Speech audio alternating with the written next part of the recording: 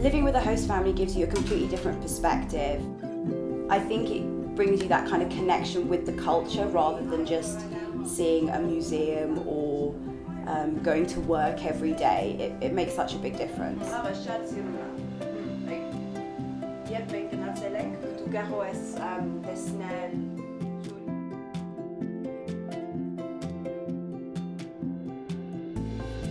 It's been a little less than 10 years now that I've been hosting volunteers with my mom and my sisters. As a kid, it was really fun for me to have all of these people around the world in the house. When the volunteer arrives, we try to make them feel like at home. We try to make them be part of our lives so that they feel comfortable in the new surroundings, in the new situation. I remember when I got off the plane and we got to my Homestays house, and the first thing we did was sat down and had a cup of tea, and I was jet lagged and exhausted, but from that moment I started to develop this relationship with the family that I now have.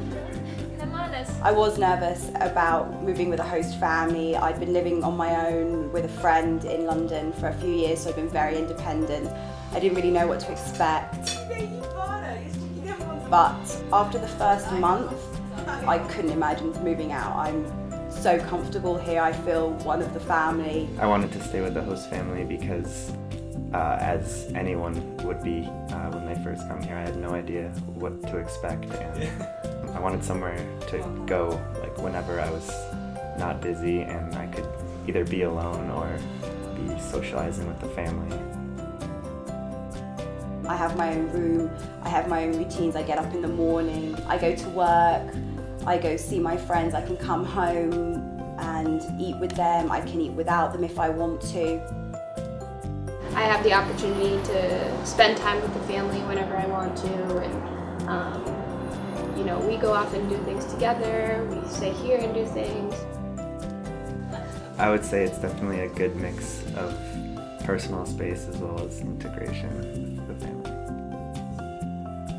Language has probably been the most difficult thing for me here, but it helps me because they'll ask me questions, and at least it gets me into the habit of saying, like, hi, how are you? It's amazing to see how the volunteers grow and change during their stay here, how in the beginning we point at things and teach them words in Armenian, and at the end of their stay we make conversations with them in Armenian.